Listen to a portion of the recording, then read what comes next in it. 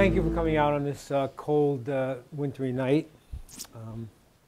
So it was a couple of years ago, we've been doing this class for a while, maybe 10 years? Yeah, something like that.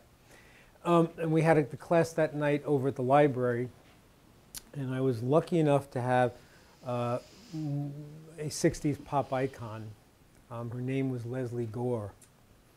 And I never thought I'd be here in a class saying that one of the people that spoke with us in class here is no longer with us. So I'd like to dedicate the rest of the classes this semester, the seminar, in her honor and her memory, because she came and really explained a lot about what it was like to be a pop star back in the 60s, and enlightened many of us to the fact that she really never saw much money, because back then, when she signed to Mercury Records, her dad helped her do the deal and really didn't understand the fundamentals of the business, and she only got paid royalties many, many years later, and not a significant amount.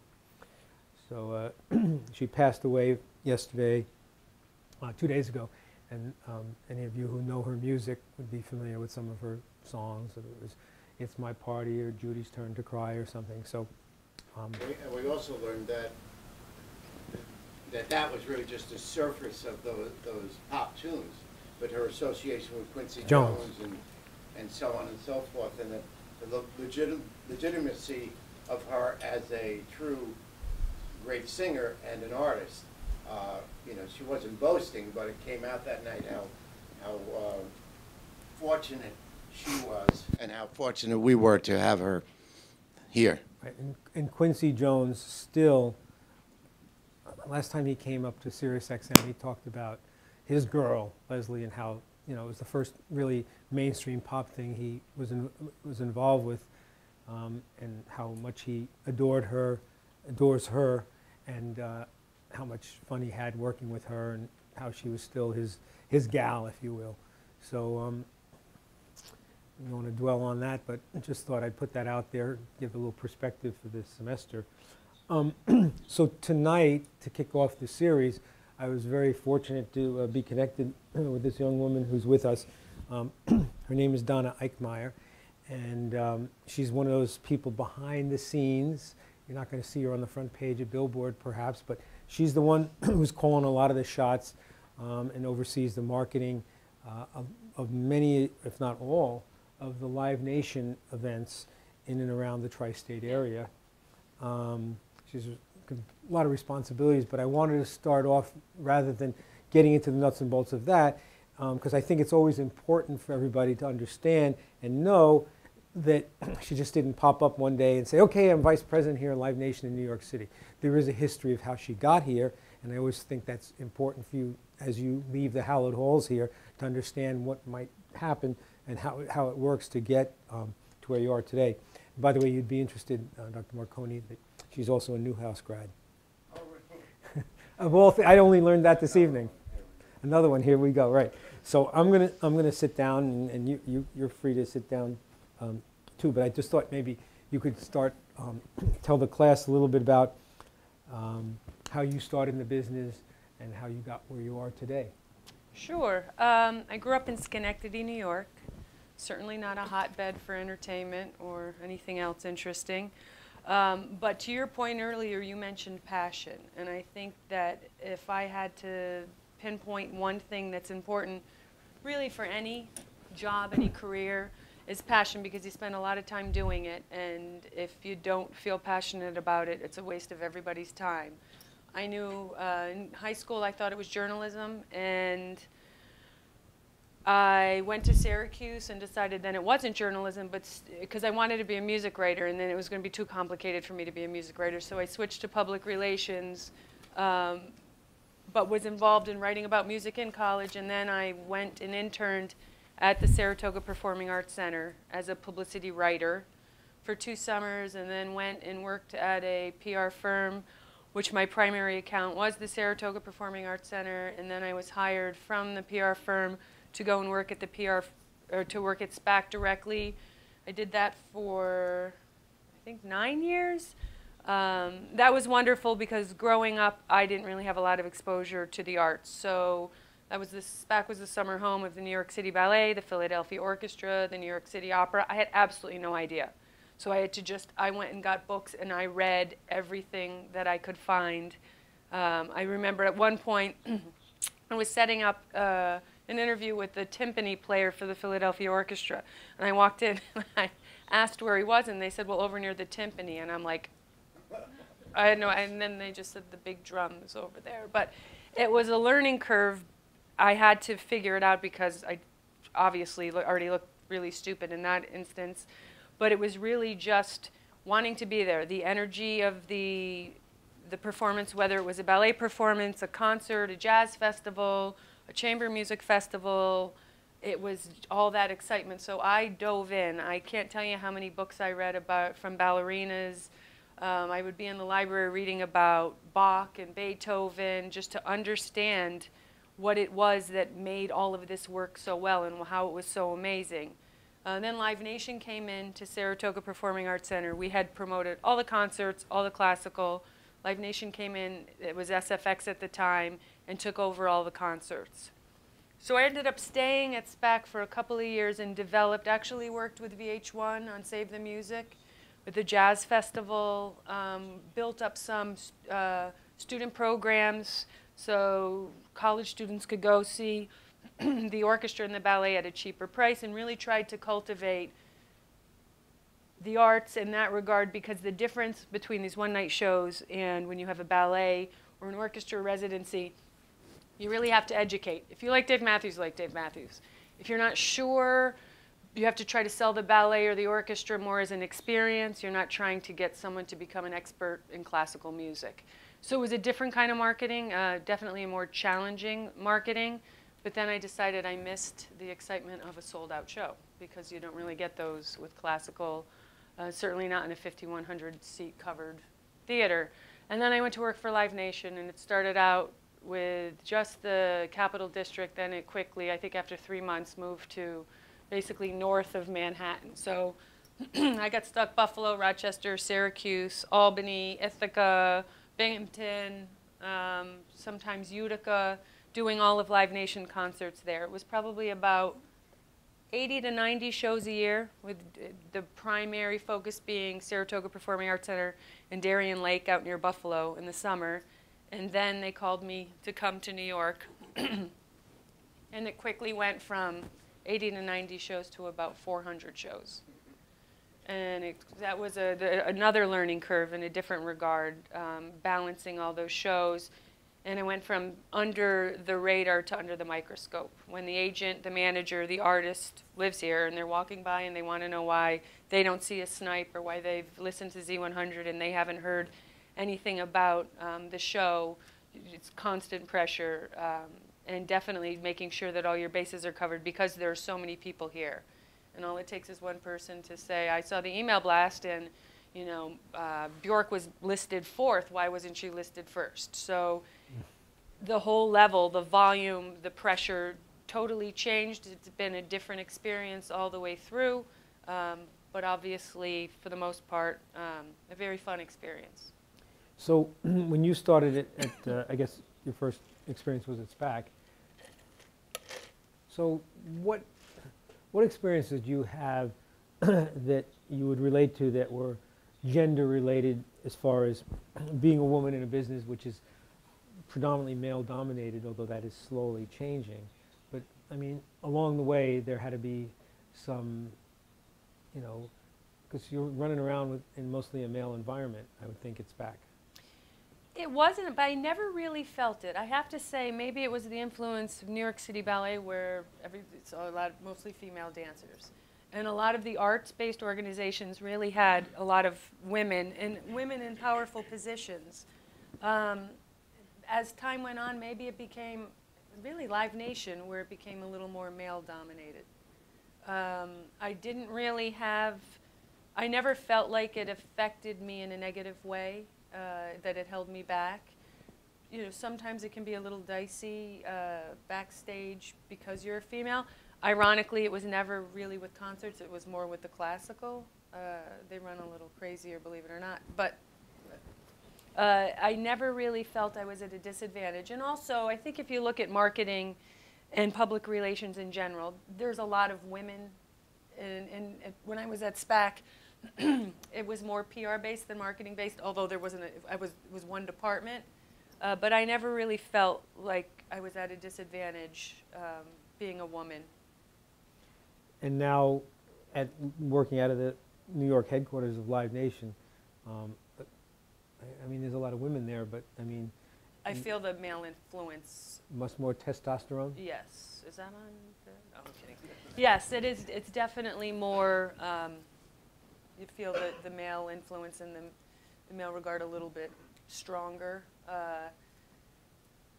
in the office. But the way that Live Nation works, and this will probably help explain the dynamic a little bit. So if there's, I don't know, 19 offices in the country, or maybe 26 or somewhere in that range. Then we also have the headquarters in Los Angeles. We have a lot of Live Nation tours.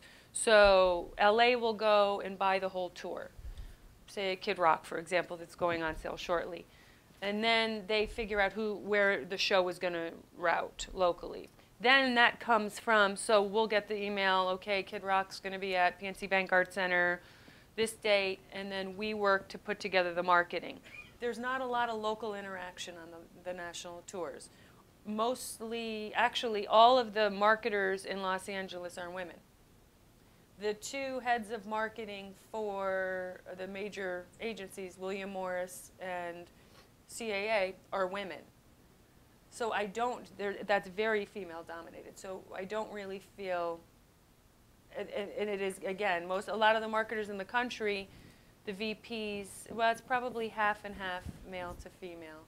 But I think, as it relates to marketing, there are a lot of females. When you go into booking, I think there are fewer females. That's probably more like 80% male. So the dynamic is very female-based for marketing across the board. So you don't feel or didn't feel being a woman was any sort of hindrance or handicap at any point in your career? No, I think I feel, like if you had asked me this before I came to New York, I would say I don't feel any difference whatsoever. Being in New York, and of the upper management in New York, there's only 2 women out of 8. So then there's a woman who runs PNC Bank Art Center as the general manager. She's one of, I think, 3 in the country. So that's more of an operations-based job, so you almost assume that it's going to be more male-dominant. But as it relates to the other VPs, I'm the only female, the other VPs. So I feel it a little bit more here. You know, upstate New York, I was more involved with the process of booking a show. So before it was booked, they would ask me my opinion. I had a lot of history in those markets, so I would have input where I thought it would end up with attendance, what ticket prices should be, what the climate was for media. Here, I'm not that much involved in that process. And again, on a touring show, they don't really ask. It's more of the locally booked shows. So you know, it was a much smaller market, so there was a lot more interaction. Here, there's a lot of players. So let me ask you, how many of you guys have attended a Live Nation concert? Okay, pretty much everyone. Okay. Could you, not that you're a spokesperson per se for Live Nation, but could you just give us a brief thumbnail? Because, you know, Live Nation is this monolith globally, but here let's focus on the United States. I mean, they have several divisions. I think I figured out they have a concert division, a ticketing division, sponsorship and advertising division, and then I don't know if it's still active, the Artist Nation. Oh yeah, yeah. So yeah, so they have so they have those 4 key branches, and then how many of you would know this? But because I don't know if there's a House of Blues around here, I guess one in Atlantic City would be the closest one. But Live Nation has purchased and owns the House of Blues, and when you guys go buy a ticket, not only to Live Nation events, but I think to a lot of events, there's a company called Ticketmaster, and that's also owned by the folks at Live Nation. And by the way, Live Nation is a publicly traded company that should you want, you could investigate in it or invest in it. But I wonder if you could just like talk a little bit about how, you know, because you mentioned there's national tours, so that comes probably from a different. Yeah, from the LA office. From the LA office. But is there a name for, I mean, so that's the National Touring Division, would that be? Yeah, there's actually, there's two different national touring offices, one in Los Angeles, the other in Toronto. And Toronto has a lot of it's called global touring. That's Madonna, U2, Lady Gaga, The Police when they toured, Rush, as we spoke of earlier, probably just because they're Canadian. A lot of back when we had the Rolling Stones, any of the real high caliber tours come out of Toronto. Mm-hmm. And then, so LA, so when an LA-based national tour is booked, coming to New York, do they ask you for your input? Oh, we market it. So it'll be, we'll buy the whole tour. We'll go to an artist and say, okay, we'll give you X number of dollars per date for your whole summer tour. It happens a lot for the amphitheater tours, so the Def Leppards of the world that really only tour in the summer. Most of those they come out of the touring entity. But that's not to say that we don't have a lot that go into the arenas. Stevie Wonder is a Live Nation tour. Sometimes we don't have the entire tour. We may have 80% of the tour. But when it's booked, and then they'll talk to the local office, obviously for the venue avails, so they'll reach out and say, okay, we want to do MSG or Barclays Center on these dates. And then locally, the bookers will get involved. But sometimes that's also handled by the LA office. So it depends. But at the end of the day, regardless of where this comes from, Toronto, Los Angeles, they'll come to us and we market it. So once the show is confirmed, it goes to marketing, ticketing, and production. Production goes through and figures out sight lines and size of stage and how many seats and if it's going to be 180, 220, where they're going to set it up to start selling the seats. Ticketing builds the show, and then we market it. So we'll reach out and put together a marketing plan, which includes a paid component and a promotional component. And then we send to the respective management or our touring office, get everything approved, it's announced, we go on sale, and we hope for the best. So there's different genres of music that come through the marketplace. So you mentioned Stevie Wonder, for example, and you know he appeals to a broader audience than, in a different way than some of the rock acts you mentioned. And now you guys obviously have country artists coming through, which I would imagine is a little more challenging, at least in the Manhattan area, because of the local media has only recently had a local country station. So is radio still maybe the dominant forum for you to try to help get the word out? That's the best question, really. And when I moved to, I've only been in New York about 3.5 years, and when I moved here, no one drives. So when do you listen to the radio? Usually, but in your car, satellite or terrestrial. So I still ask people, do you listen to the radio? And I have yet to find somebody in 3.5 years, just randoms, not anybody in the industry necessarily, just people who are friends of friends or whatever. And unless they own a car and they live in New Jersey or Long Island, no, they don't. They don't listen to the radio. But this really is the only city in the country where that applies. So when you're putting together these plans, and we've changed, and I do want to get your interaction and your input on this, because we've changed the way we market shows, and it continues to change. There'll come a time in the not too distant future where 95% of it will be digital. Right now we're probably at 40% digital. But you can't tell a Lady Gaga that you're not going to buy radio spots on Z100. You can't tell rock and roll, any rock artist, whether it's Santana, you know, Foo Fighters, AC/DC, that you're not going to be on cue. So there's still that perception that in every other city in the country or any place, radio is the driving force behind selling concert tickets. As we do research, it's not. I mean, word of mouth is still on one of the top, so that's really interesting. But what is word of mouth? Is word of mouth going on an artist's website? Is word of mouth getting an email blast, an email, seeing it on someone's social page? What word of mouth can take on many forms.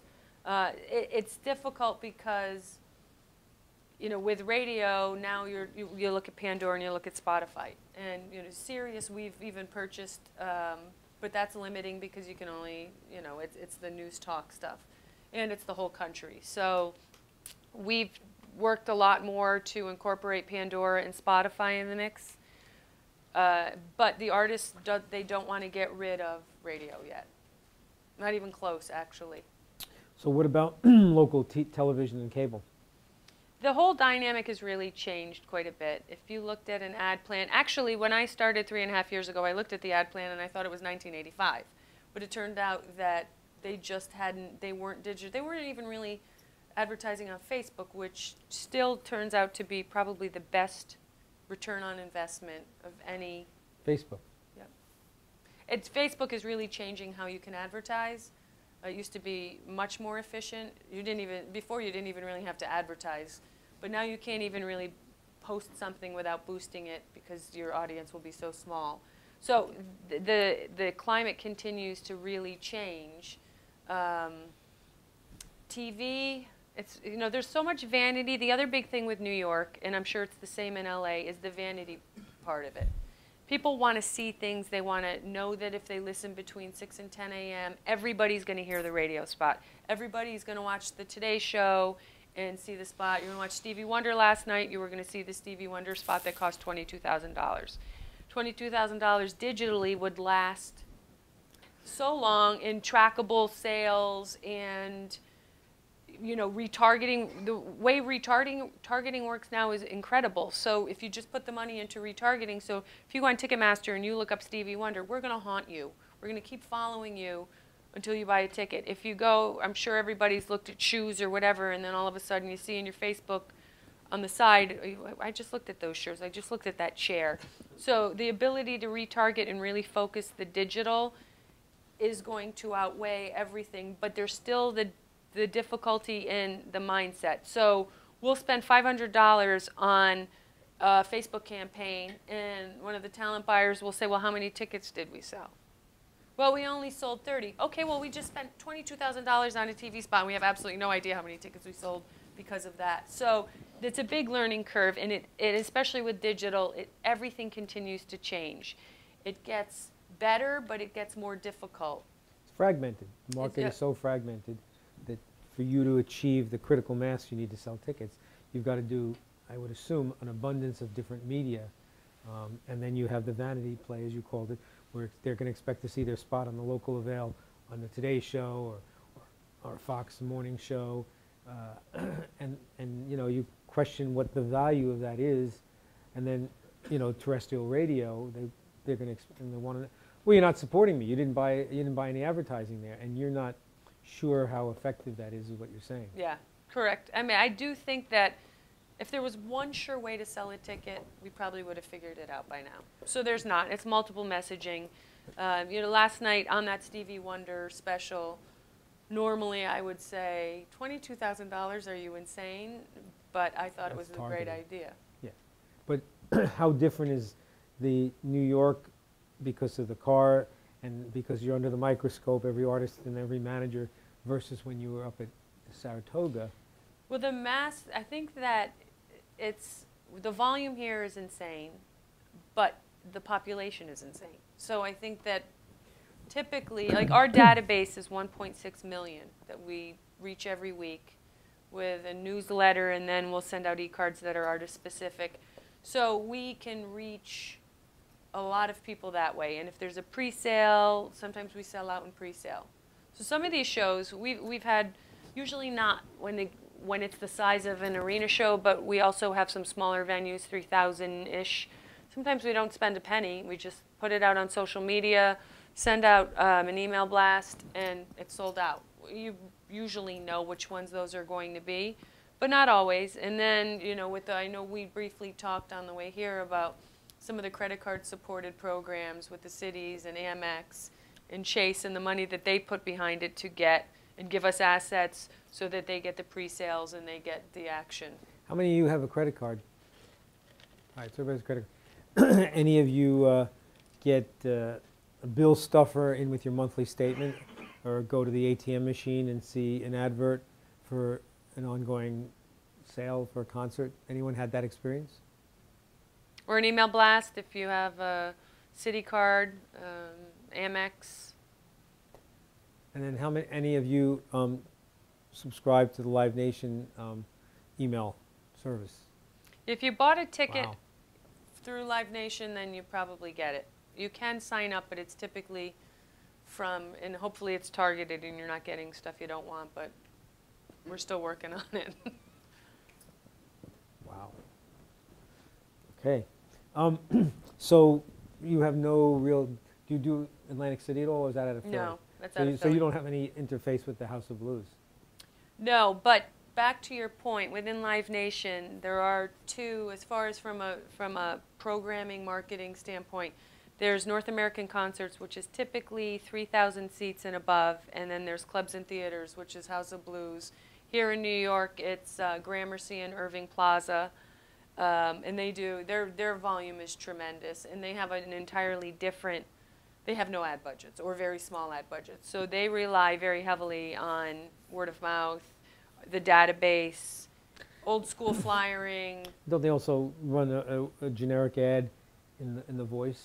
Yeah, and Aquarium, it used to be possibly? much bigger, but Right. even, you know, to your point with radio, print is really, that has really changed, where before an artist, typically on a show you'll get a marketing letter and it'll go over, sometimes it gives you information about the fan, breakdown demographically, whatever. Other times it'll get really detailed and say, you know, consider these TV shows for your buy.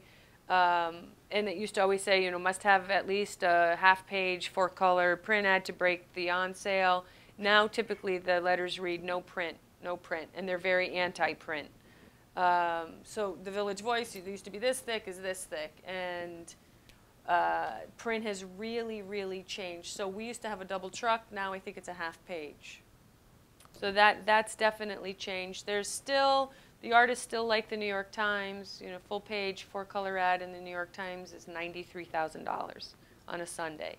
A lot of times you'll see like an American Express pre-sale, and that's paid by American Express.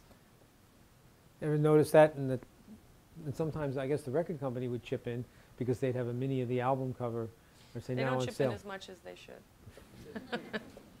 She said. So, New York City.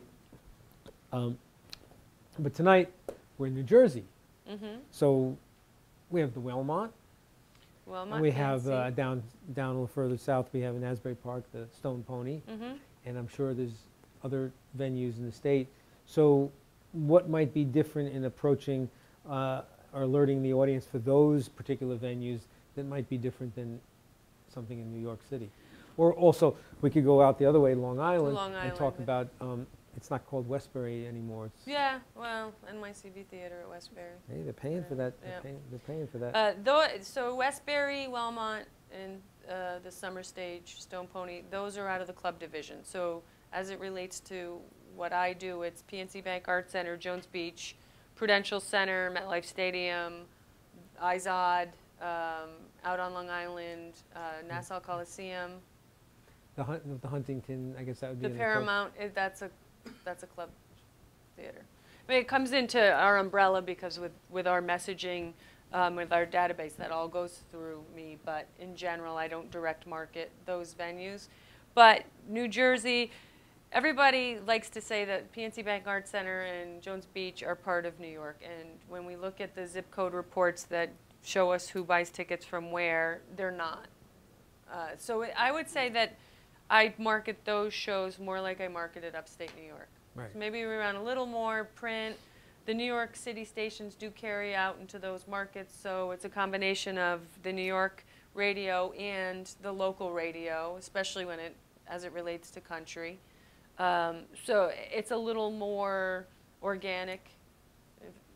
in New Jersey and Long Island than, you know, just trying to clobber you over the head in New York. And your message gets heard more here because there's less clutter. What about marketing? I don't know if this is under your umbrella, festivals. When they do, like they'll do an EDM festival.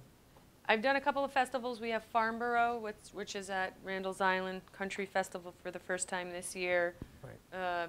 at the end of June. That's turned out to be a bit of a headache, but From a point of view of finding the right way of marketing? well, it's become a challenge because there's a lot of festivals. There's a lot of country festivals right around that same period. There's one in upstate New York. There's a couple in Delaware. One was just announced by a competitor in Delaware with a 3-day ticket at $99. Ours is $250. So that becomes really challenging, and their talent, some would say, is better. So that becomes that's a big challenge. That's when marketing gets stuck with a bad hand, because no one will ever admit. There's a joke in the industry. It's the show does well, it was a good booking. If a show doesn't do well, it's bad marketing. Marketing rarely gets the Sure. credit. But the nice thing about New York is it is resilient, and there are so many people. And when I say, I'll say, you know, proper, because when we market, rarely do I market just to New York. It's always New Jersey, Long Island, for the most part, unless it's really small and it's an underplay and we're not really doing a lot.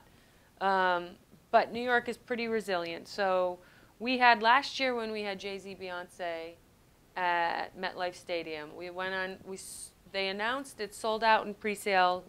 Credit card pre-sale, 35,000 tickets for the first show, from a Monday announced to a Wednesday. Then they decided to add the second show on the Wednesday to go on sale Saturday.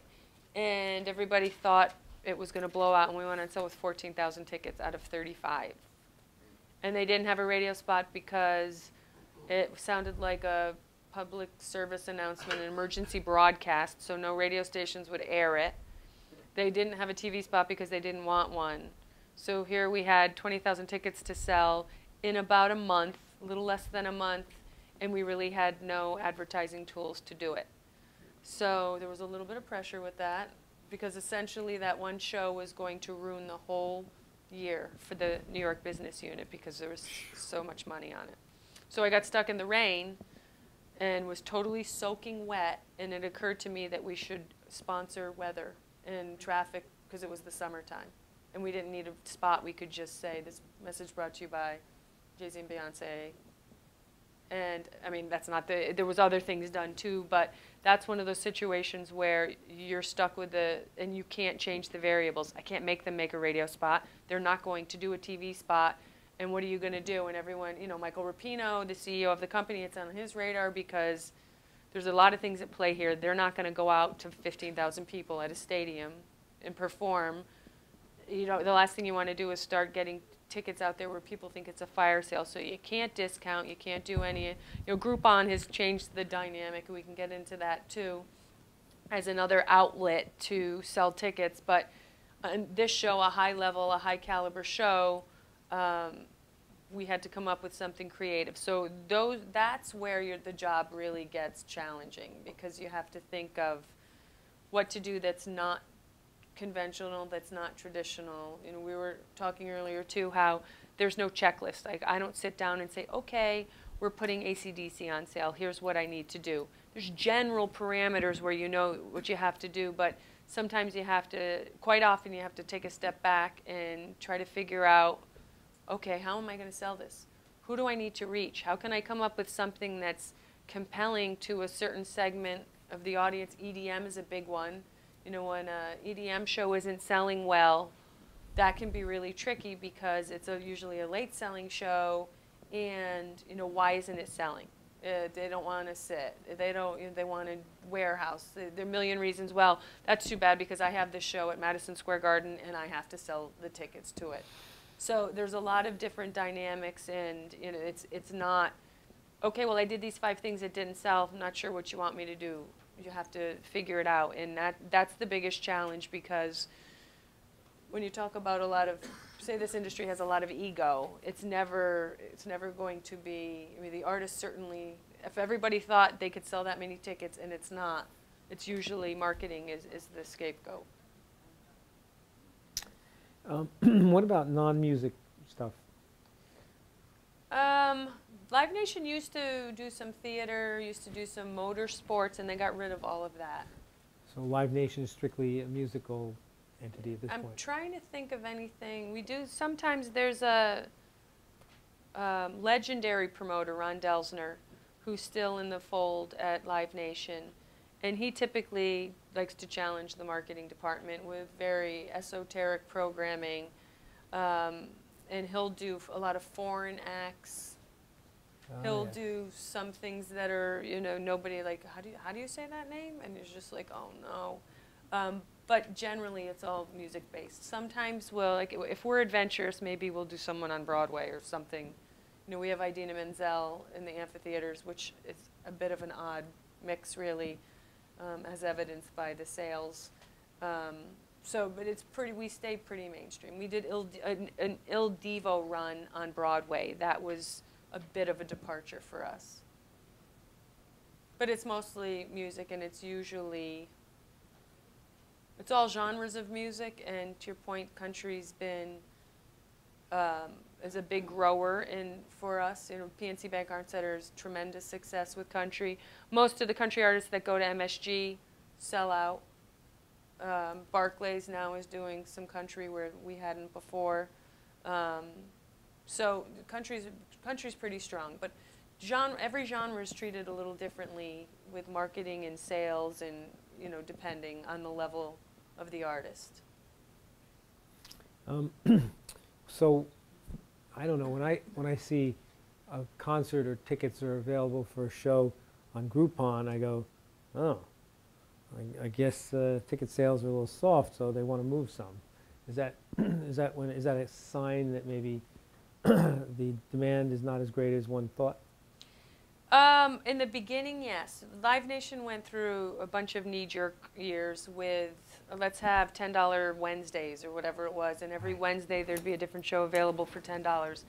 And it was a really bad move on our part because we trained people to wait. There was no reason to buy tickets when they went on sale. There was no reason to do anything because if you waited, sooner or later there was going to be a 2-for-1 or a $10 something. So thankfully we got away from that model. When the Groupons of the world came in, we typically waited till the last minute. We would see the show's not selling. We'd throw it up on Groupon, look desperate. There's a lot of promoters who still hate Groupon. But you may notice that you'll see these offers come out right when the show goes on sale. So, which is interesting, but you get it right out of the gate. Groupon claims that 70% of their database do not know about the show. That feels high to me, but at the same time, I have a bit of a Groupon issue, and if I see something like, ooh, that's only $10, so I'm buying it because it's cheap. I'm not buying it because I necessarily want it. So I think that that's a big factor in the people who are bargain hunters, and if they think, we've done things where we've put it on Groupon and it's not really that much of a different price. Then we'll say, okay, let's do a radio station, $25 Tuesday, whatever, and it's on Groupon for $25. The Groupon tickets sell much faster. So I think there is a little bit of a philosophy, and people who tend to go to those discount channels, they want a deal. Mm. I don't know. They don't share their data, so there's no way to know whether or not 70% really don't know about the show. Seems high. It does seem high. But, I mean, they could say 90. How the hell would we know? Any of you ever bought a concert ticket through Groupon? Oh. Was it a show that you would have gone to, or did you buy it because it was on Groupon? You would have gone? What was it? Huh. And you? Yeah, I went to the circus. I took my kids to the circus. A little bit different, but because it was on sale. All of a sudden you get 4 tickets for a family, and $25 is end up $100 each. And sometimes it's sort of an adjustment because everybody thinks it's going to sell at one price point and it doesn't. So that's one way to give value. I still, I don't know if I had to, I would prefer to do other things than Groupon, honestly. I would prefer we reprice shows where the public doesn't know it. So maybe if you looked and you saw it was $80 and you went back 2 weeks later and now it's $60. So what do I do if I bought the ticket for $80? Hopefully you don't, well, It's hard. We try to do it. It's dynamic pricing or flexible pricing. So there are some artists that you will get on a call if the show's going on sale at 10 o'clock. You'll get on the phone with them, and they would have all the top price seats and the second price seats, and in between there are these sections that may go either way. So if the first section of seats sells out at P1 really quickly, they'll flip that middle section to P1. If they don't, they flip them to price level 2. So if you bought price level 2 right away, there's a chance that people 5 rows ahead of you will spend the same money, even though you got there first. And to be on one, it's like you're at a stock market. It's incredible. When Billy Joel and Elton John tour, that's the way they do it. And you're on the phone, and they'll be like, Section 213, flip it to and it just goes that way constantly. And these poor ticketing guys are sitting there trying to program in real time to sell the tickets to keep up with the way that the tickets are selling. We sort of do that with the amphitheater. So if we see that the tickets are selling, we'll change the price of the section. So it's a little different, and it's not necessarily done in real time. Or if the sections are really not selling, we'll discount them, and then maybe you get an email blast from us saying tickets starting at $25 when before they were starting at $50. So it's not so blatant, it doesn't look so desperate. Or we'll do a 4-pack.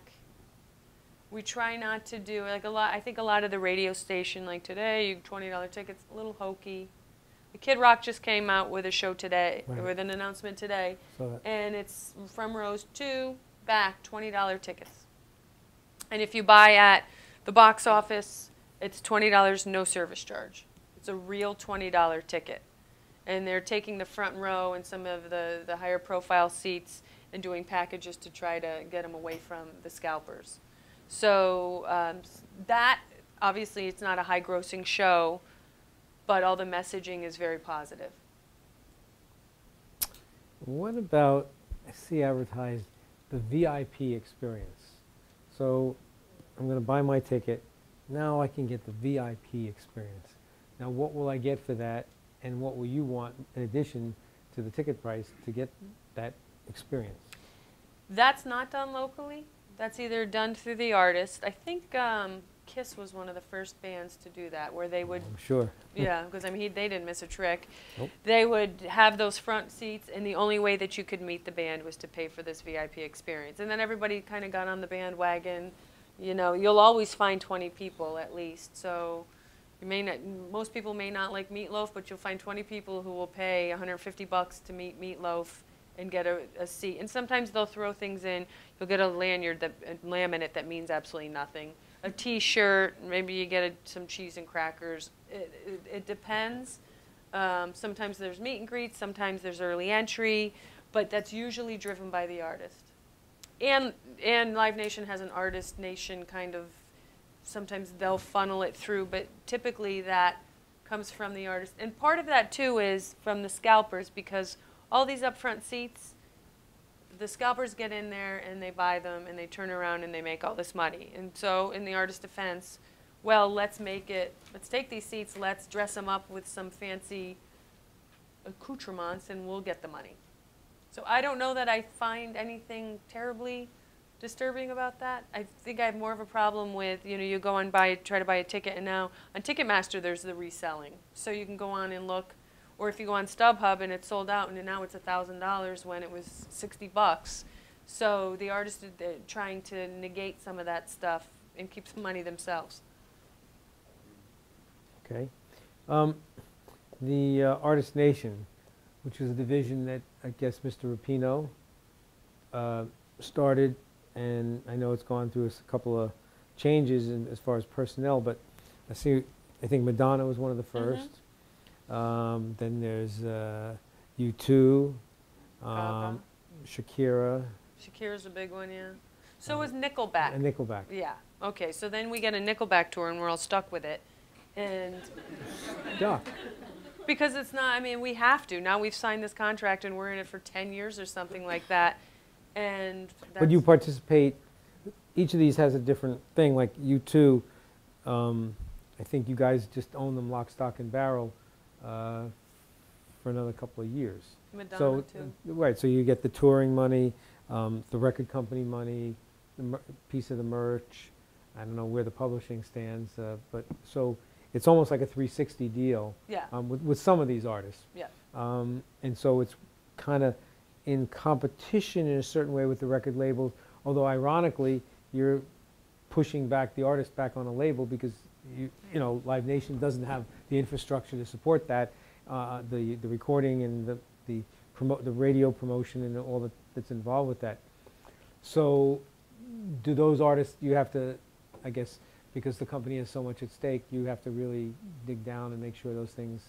So as much as Nickelback is seamless corporate rock, still you got to find a way of selling and filling those seats. Yes. Because you guys The deal was made, right. So then you'll see a lot of Groupons for Nickelback. You'll see special deals. And everybody knows it. It's going to be a work project. There was a time Nickelback would sell out, which was when the deal was made. But that's not the case anymore. So, yeah, there's some give and take. And we have Rock Nation also, which we should mention, and that's Jay-Z and a lot of, that's a big piece of the puzzle.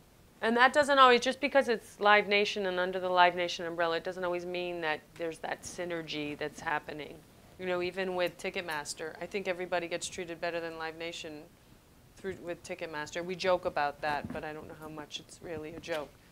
So just because, and there's certain scrutiny because they think, oh, it's Live Nation, they're going to get an advantage. 2 years ago, we went on sale with Jimmy Buffett, and Jimmy Buffett's agent is difficult. And the morning, we're getting on this said call, because he's also Elton John's agent, and we find out about 2 hours before that the Yankees are going on sale at the same exact time. It's only funny now. It was not funny then. So we're all like, oh no. And we have to get on the phone with the agent. And they say, okay, how many tickets are in open? How many tickets are in question mark? Question mark means it's in the middle of a transaction. And then you can find out how many tickets are on queue. So they're not even in a question mark yet because they can't get on. And someone casually mentions, well, the New York Yankees tickets, single game tickets are going on sale today. And then the agent asks the question 5 minutes in, okay, how many are in question mark? And there's hardly any in question mark because there's like 14,000 in queue. And that was not a good day. That went all the way up to the CEO, but Ticketmaster never told us, so we wouldn't know when a sporting event was going on sale. So that was a little tricky. But those, you know, there's Ticketmaster and Live Nation, and here we found out because one of the guys in the office got an email from the Yankees. Have there been any cases where Live Nation's partnered with another promoter? Yeah, we do that sometimes. If there's, New York is interesting because there's a lot of competition. So in most markets, you know, AEG is Live Nation's biggest competitor. It's less than half the size of Live Nation. Here in New York, Bowery is a big competitor on more of the indie, interesting bands. So you may get somebody who has a relationship with an artist. John Cher, we talked about earlier. He has a relationship with Jason Mraz, and we had the Jason Mraz 5-borough tour that we had to partner with him on.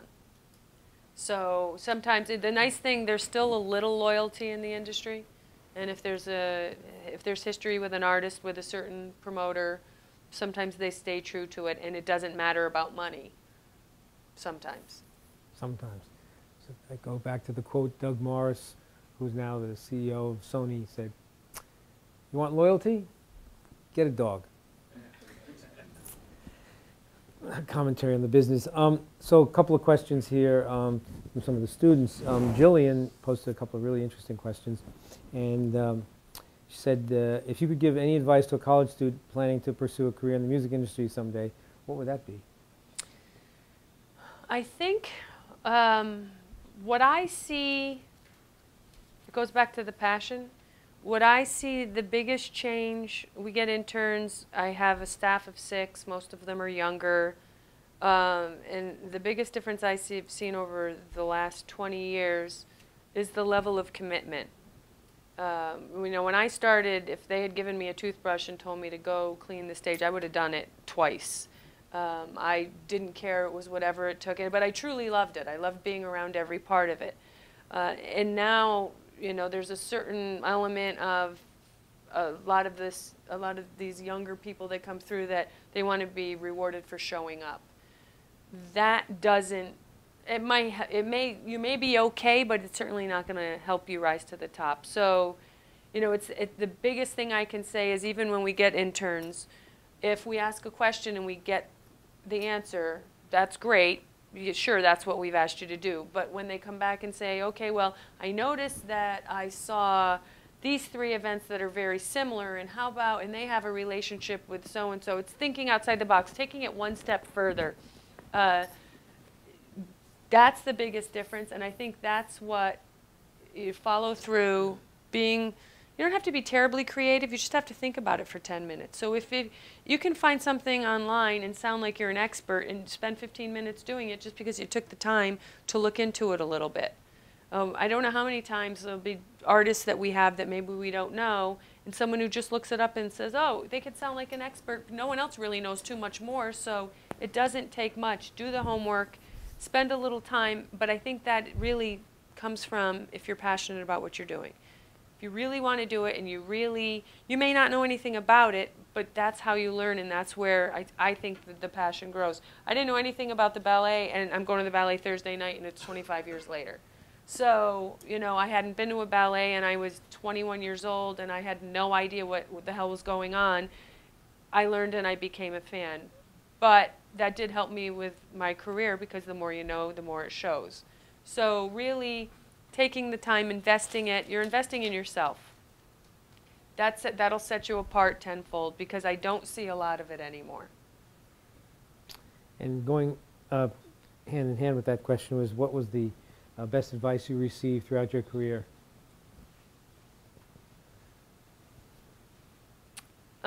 You know what?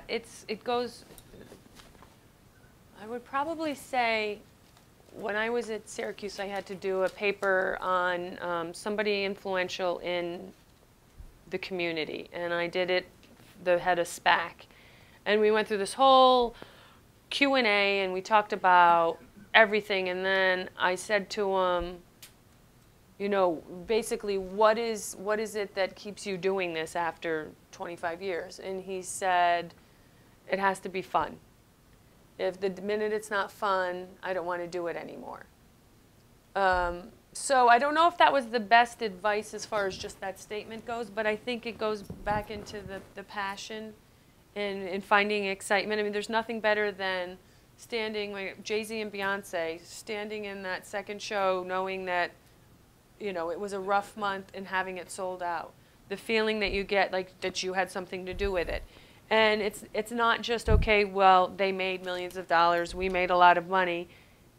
People, when I say what I do, one of the most gratifying things is people who come up to me and say, I saw so-and-so, and this was, and I proposed to my wife, and, you know, I had this happen, and people light up, and it's such an amazing thing to know that somehow, even so slightly, I had something to do with creating such a memory for this person, and that, you know, they'll remember that. People, you work in a bank, they're like, oh, you know, I made a deposit last Tuesday, and it was, who cares?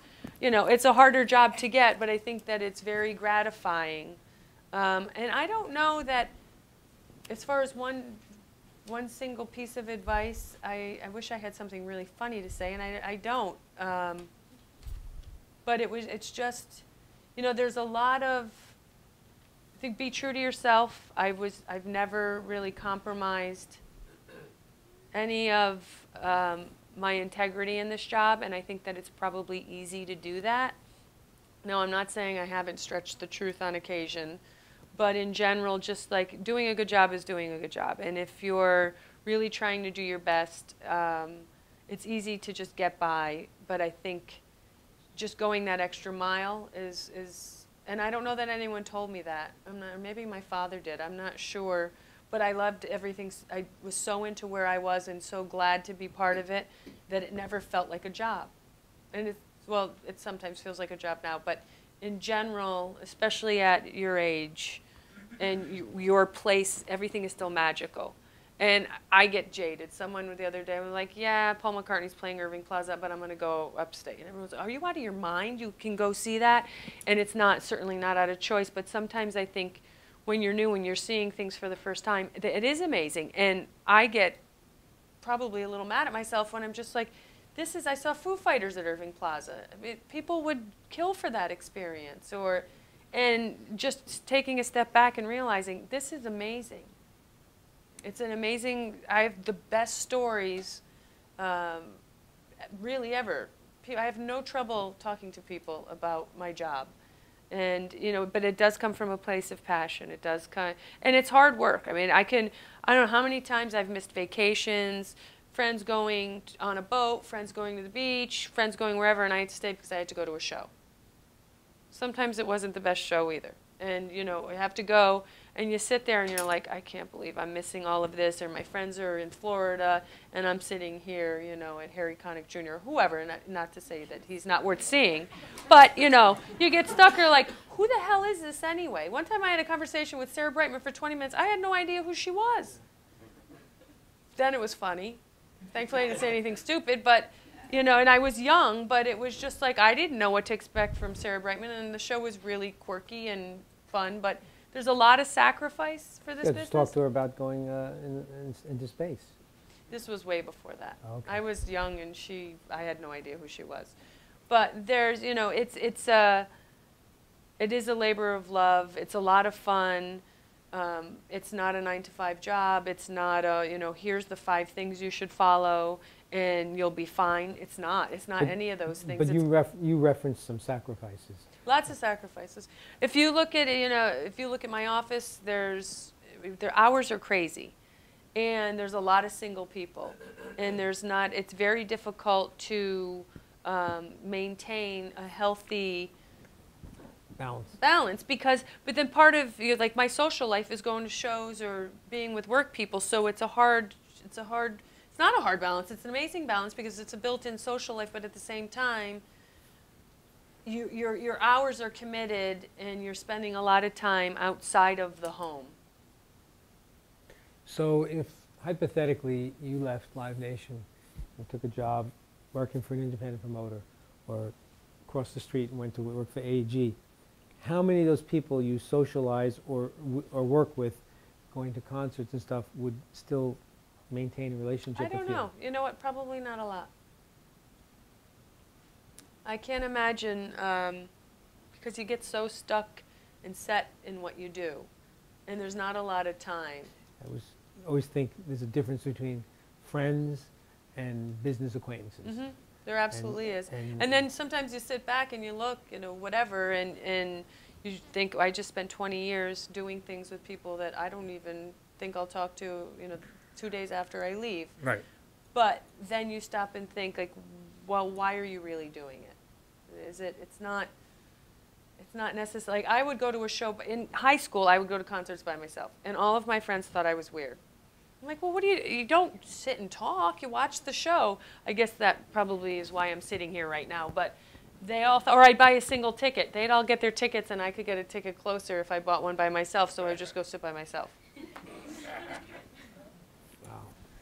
A little odd, perhaps, but I don't think I ever went totally alone. I think I would just branch off when I got there.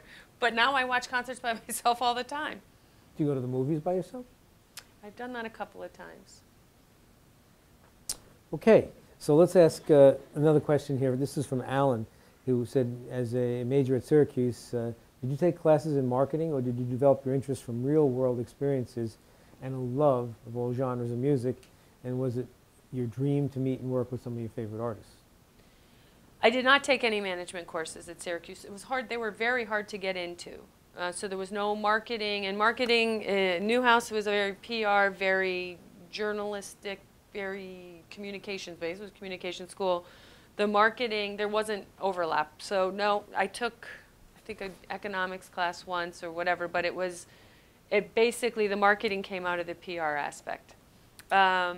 And yeah, it was the desire to, I mean, even when I thought I wanted to be a journalist, I wanted to be a music journalist. So it was the desire for the music to do that, and anything I learned marketing-wise, I learned, and I didn't really have, when I started at SPAC and we used to do the ad plans, I had to teach myself how to do that. I had no idea. And I remember the first year, it was an intern from Syracuse, and she looked at me and she's like, how do you think we do this? And I'm like, I don't know, let's get some of the old ones out and take a look and we'll figure it out. And then from that, you know, learn to negotiate, and so it was very self-taught on some of the on-the-job same training. On the job, which is big in this industry because there aren't a lot of jobs, there aren't a lot of, you know, you're thrown right into the, you know, from the frying pan right into the fire. Of course, now there's opportunities for students to learn with the abundance of schools that are teaching music industry management. Back then, There were, yeah, I don't think there were really any. I No. mentioned to you that there were, at Syracuse, it wasn't a major. I think there was just a couple of classes to take And in music VPA. industry. And What years are you talking about? I graduated in '89. And I can't remember, I'm trying The to, program, it was in VPA at the time, and now it's branched. It's between Newhouse and VPA with Marty Van Dier. Right. right. Okay, Matthew says, in your opinion, is LinkedIn an effective means for an artist to market himself or herself? it wouldn't be the first thing I would think of. But, you know, I'd love to, how many of you listen primarily to music via Spotify? What about Pandora? Oh. What about radio? How do you find out about concerts? Is it usually through one of the things I just mentioned or digital? Digital? Digital through an email blast or websites? Email blast? No? Twitter, Instagram, so more social media based? From artists or from promoters or from all of the above? Artists? Following artists and... So that's interesting. So as a marketer, that's not good news. But it is Reality. Good. Yeah, it is reality, and it is shifting. So I think, you know, one of the great things about now with being a musician and trying to get your music out there, there's so many more ways to do it.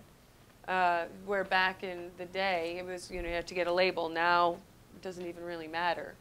So LinkedIn's used for a lot. We've never used it for anything to promote a concert.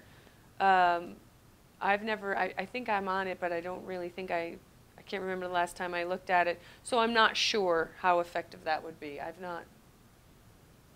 And again, I'm not dealing with artists, up-and-coming artists, typically. I'm either on their way up or sometimes on their way down. But They're seeking your expertise. yeah. So we kind of dealt with this, but Carolyn says, it's not a secret, but women are oppressed in the music industry.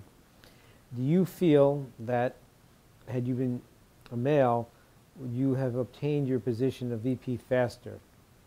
Have there been any specific moments when you thought to yourself, this wouldn't be like this if I were a man? Yes, absolutely.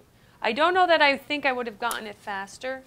My predecessor was in the position for about 15 years, and he was obviously a guy. But when they were interviewing, I didn't seek them out; they sought me out. So I would think that if they were looking for a man to be in that position, they wouldn't have called me. And there was a lot of other women who were sort of in the pool. Where I see the difference is, you know, there's a boys' club. There's definitely a boys' club in management. I don't know why. I don't know if and part of me sometimes thinks that it has less to do with my gender and more to do with marketing, because a lot of marketers are females. So I don't know. If you look at like the upper management, they'll have meetings. I'm only in some of them. But when they have the forecast calls, marketing's not on those forecast calls either. Operations, production, booking, and then booking speaks for marketing. That's odd to me. So that's not a gender-based oddity. It's the marketing that makes it that way. So I don't know. I do think that you know, I joke with the guys because in my office, and they'll see each other and they give each other, you know, the whole guy smack hug thing. And I look at them and I'm like, okay. And I'm like, yeah, no, I'm good. But joking, and then one of them shakes my hand, but it's not that same camaraderie for whatever reason. Yet I have, on my team of 6, it's half boys, half girls, and I don't feel anything, and I don't think they would either, that there's any kind of gender issue. So I don't know that I don't know that it took me longer to get here, but I do think here, in my current position, when I came to New York, I was a director, and within a year I was promoted to VP. So clearly that I don't think my gender was an issue at all. Maybe as it relates to how I'm perceived within the New York structure, there's two different levels that we operate. One is selling the concerts that we have, hitting our budget with what we have, and working in that way. The other part of the management team focuses on new business, new venues. That's the part I'm not included in. And I think that appears to be odd to me, and perhaps if I was a man, I would be included in that. So they trust my ability to sell the tickets and the shows we have, but I'm not, you know, the brainstorming and, you know, venues and research and all that stuff, not so much. But one would think logically you would have access to information, would kind of know that stuff. Correct, yes. So that is a little odd. So I think it's a balance. And would some women have less issue in one regard than I don't know. But I don't know that I've ever really felt that I was held back to get a position because I was a woman. Perhaps maybe the dynamic of the position would be different if I was a man. Okay, that's fair. Joelle wanted to know that you have your degree. Well, that's not true. But has your degree helped you in your most recent position at Live Nation? There's a lot of Syracuse grads in here, so I have to be careful. No, there aren't. Well, you two, which is, you know what, I think that Syracuse carries a lot of, having the degree carried a lot of clout.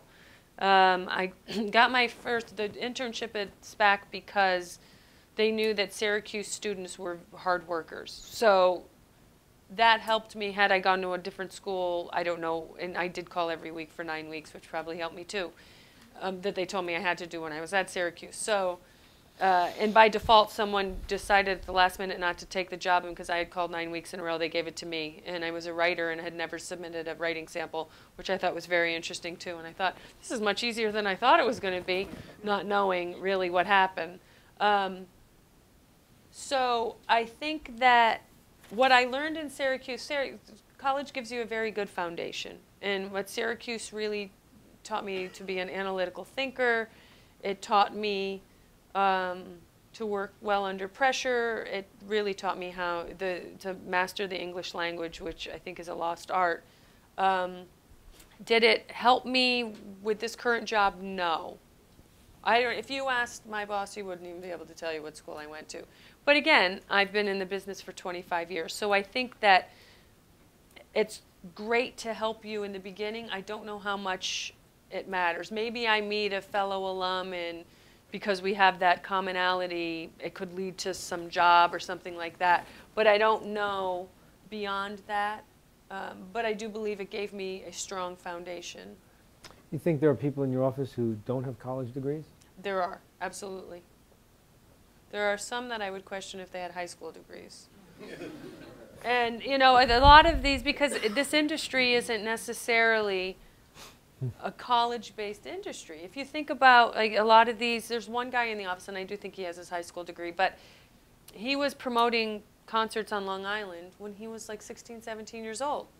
So that's how he knew the bands, he knew he literally knew them. They were sleeping in his basement sometimes because he was promoting shows in these little small rooms.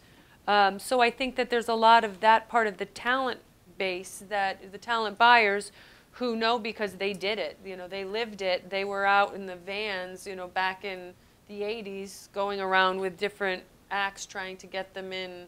They worked in college, perhaps, and they're booking shows, but even more than that, they were in those clubs. And so I don't know how much, for a talent buyer, I think any other discipline, yes. Like when I hire, I only hire college grads.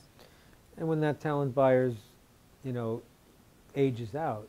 I don't know. I don't know what they do. Well, that's what I'm saying, is not having a college degree, while you can survive for a certain point, when that person becomes, aged out of a business that is very youth-oriented, without a college degree, they're going to have a rough time in the marketplace, because people like you and most people are asking for a college degree or some sort of something so educational to show you have some sort of ambition, or I don't know what the right word is, you've completed something satisfactorily. Maybe it's the completion of something, but I think that, even if at this stage of the game, if somebody came who had 20 years experience in something, I mean, talent buying is hard because what does that translate to? If I didn't market concerts anymore, ideally I could go market something else. Right. Ideally. Right. But it is a very different way of marketing. So traditionally, if you go work for Palmolive or something, they don't market like we market. No. Like they don't buy cost per point, or we don't buy cost per point usually. Oh, I did do U.S. Cirque du Soleil. I worked on, so non-music. I can't believe I forgot that. I had to, yeah. So we have worked on non-music, but we bought cost per point. That's why that makes me think of it. But if you're buying, I don't know that I could go and be a real media buyer. Probably could figure it out. But, buying on cost per point and really looking at all of those numbers, does the station play the artist? Okay, we'll buy the station. So it's a very different level of marketing, and it's not highly sophisticated by any stretch. We can get creative in how we're negotiating deals, and we do with TV stations and radio stations and even our digital partners to create these packages, but it's certainly not anything I've ever found in a book. So I think it's tricky because I'd be limited, even though I'm a marketer. I don't know that I couldn't go work for some fancy place. In a booker, I don't know what they do. I never knew even a booker with a college degree, I don't know what they would do. Because they say they have a degree in psychology and they're 55 and they've been booking concerts for 30 years. What the hell are they going to do? Go work in a... They probably would be qualified to work in a mental ward, actually. But you know what I'm saying. I think that, it's a little more difficult. A lot of the people in sponsorship at Live Nation, that translates. You're selling sponsorship. Ticketing, what does that translate to? So I think what you're saying is, it speaks to getting a broad interdisciplinary major in college so that you have a skill set, so that you're not a one-trick pony. Because once as the business is, it's a very fluid business, things are always changing. And at some point, either you age out or someone comes to the realization that they don't want to do this anymore, or someone takes away their ball, bat, and glove. So what else do they do? That's a hard one. And we joke sometimes, and it's just like, I don't, what would I do? Because part of the problem is you're in this business, you love it. Sometimes things change, with the consolidation over the last 20 years right. of concert promoters, then the jobs are few and far between. So it's hard to go from something like this to something like a 9-to-5 job, whatever that might be. Could I get a job marketing somewhere? Yes, I somewhat joke. Sure, I could. Would I be bored? Would it be less satisfying? Maybe there'll probably come a time where it won't be. Hopefully that's my choice and not somebody else's. But I do think that, entertainment is very unpredictable in a lot of ways. And education is important so that you do have other options. Because as much as I joke, I can buy on cost per point, and I could figure it out. It's not how I do it now, but certainly I know how to deal with all kinds of media. I know how to negotiate. I've got all the tools. I would just have to kind of change how I use them. It's interesting when SFX first rolled up all the concert promoters and bought them out, and they had the opportunity to either stay with the company or do something else. These guys for 25, 30 years have done nothing but book talent. and run their concerts and run it the way that they knew how. And here they are with a new boss and a new, marching orders. So you see, like the promoter in Philly, Larry Maggot, very actively got involved in promoting Broadway shows. So he's very much involved with things like that. So he kind of said, okay, if I can't do this, I'm going to do that. And there were other guys who couldn't make the transition and kind of stayed there and became employees. And I wonder, you and I were joking on the way over, the guy who for years controlled the New York marketplace was a fellow named Ron Delsner. And, Live Nation has been very gracious in allowing him to keep his hat in the ring and bring in his special relationships with certain artists that no other people can. But one, it's not a joke, it is funny, but it's not, is what would he wind up doing today if Live Nation had said, sayonara, go do something else? I mean, he'd probably be crazy enough to try to promote some shows. Oh, and he still does on his own. It's called Honest Concerts, which is really ironic. But he will still do that. But to your point, here was a man who, he ran the company. He ran New York. He was the man. The legendary concert promoter. One of the, Bill Graham and Ron Delsner really started for the all practical purposes of the, the majors. And he's an old school. He will keep the New York Times in business with his print ads. He still loves a print ad. But last year he went out and booked Jackson Browne and John Fogerty. He doesn't rely on Neil touring. Young at Carnegie Hall too. I think. He does Neil. He's got some relationships, but he put together his own package that was one of the biggest selling tours of it was only at Jones Beach and PNC, where everybody else sort of relies on touring to pass it down. He doesn't. He goes out and chases it. He got Roger Waters a couple of years ago because they're close friends. He's Billy Joel's daughter's godfather, something. I mean, so the relationships back then, I mean, they were long-standing relationships. And there are some artists who will only work with Ron. There are other artists who won't pick up the phone, but that goes with anything. So I don't know what he would do. Maybe used cars? I'm not sure. He would sell a lot of used cars if he did. I know there was a promoter who did a lot of eclectic singer-songwriter, jazz, folky shows on new audiences. And the fellow's name is Julie Loken. And I think he's been very inactive in recent times. But I know now he is an EMS guy. So, I mean, he said, I can't make money doing this anymore. What am I going to do with the rest of my life? And so he became an EMS thing. So I guess what I'm saying to all of you guys in the footnote to all this is, it's wonderful to be involved in this glitzy showbiz world. It's the joke about the guy shoveling elephant manure and being asked, so I can double your salary, you can do this other job. And what? Give up showbiz? And so, I say to you in all reality, while you're young now and you go, wow, well, that would never happen. Years fly past quickly and you could wake up one morning and because it's such a fluid, transitory business, you could find yourself, with a skill set that might not have any value in that current environment. And so while you're in school, I really encourage you to look at other opportunities that are very much related so that if things don't work out for you the way you want them to, that you have something else to fall back on. So that's just, take that piece of wisdom from somebody old or not. This is a question from Tyler. Tyler works at the Wellmont Theater in Montclair and says, I always see Live Nation printed on every ticket. If someone wants to play the Wellmont, do they have to go through Live Nation? That building, yes. We don't own and operate all of the buildings we do shows at. The Wellmont we do. I was a little while ago, since I'd asked you to explain the relationship Live Nation with venues in general. So some of them are owned and operated. For the most part, it's the amphitheaters, and that's where we make the majority of money. So it's exclusive. So exclusive. We are Jones Beach and PNC, the Wellmont, the Summer Stage. I'm trying to think what else. But you don't own the actual facility.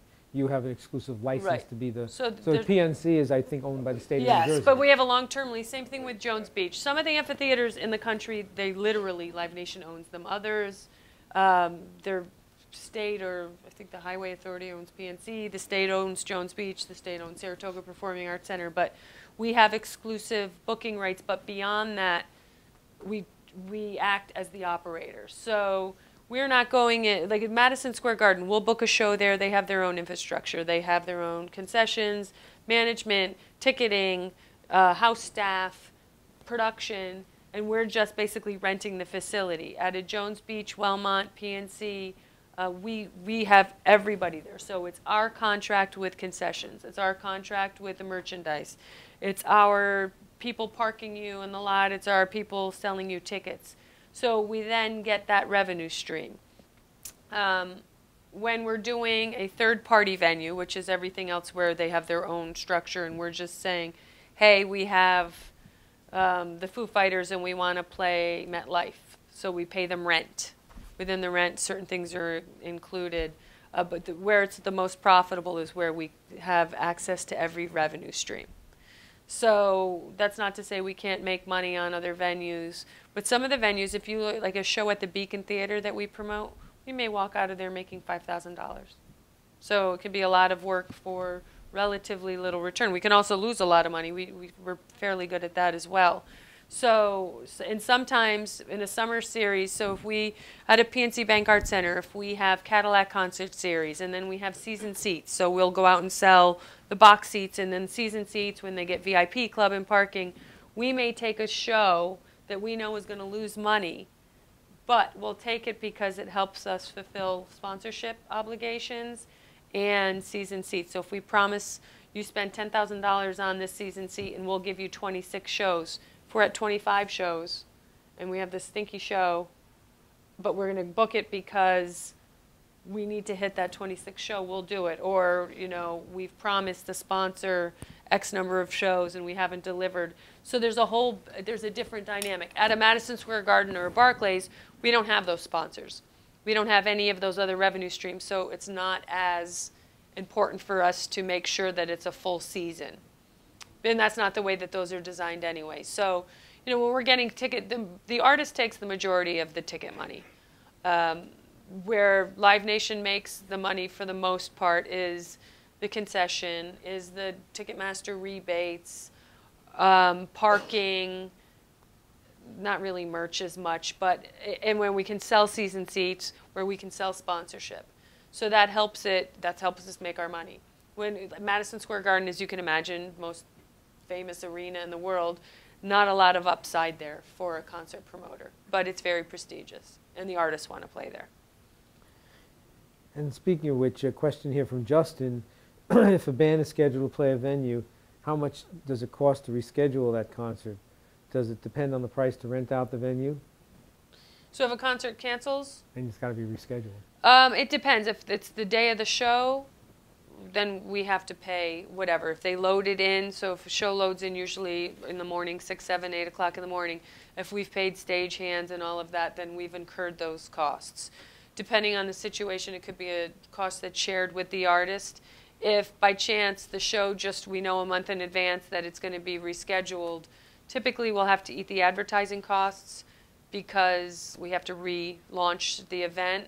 But that's usually it. There's different situations, but as long as the show's not loaded in, we're usually in good shape. Sean asks, what has been your greatest challenge at Live Nation? I would say Jay-Z and Beyonce, but that was much easier than it sounded. In general, I'm not even going to say, actually, that it's not shows, because typically you can figure out one way or the other, and sometimes it's just, you know, there's a bunch of jokes. You can only what is it, shine a turd so much. You can only put so much lipstick on a pig, all those things. So some shows, you know, okay, you know what, you're throwing good money after bad or whatever that is, so it's just not going to sell. I think the biggest challenge that I found in New York, I had gone from managing a staff of 1 to managing a staff of 5 or 6. And it wasn't so much finding someone who knew how to do the job well or finding people who knew how to do the job well. It was finding a dynamic that worked and figuring out each person's strengths and each person's weaknesses, and then trying to build on those. So if I have 2 event marketers and I know one's better at digital than the other and the other one's good at PR, it took me a little time to kind of figure out the dynamic and how to get them, all of them, to work together for the greatest results. So that was a big challenge because it took me 2.5 years and quite a few personnel changes. You know, certainly not all my choice, because some people got there and realized they didn't want the time commitment. They didn't like the lack of structure, even though it's sort of structured. So finding people to fit and then finding a good group to work together was much more difficult than I thought it would be. But now I have a great team.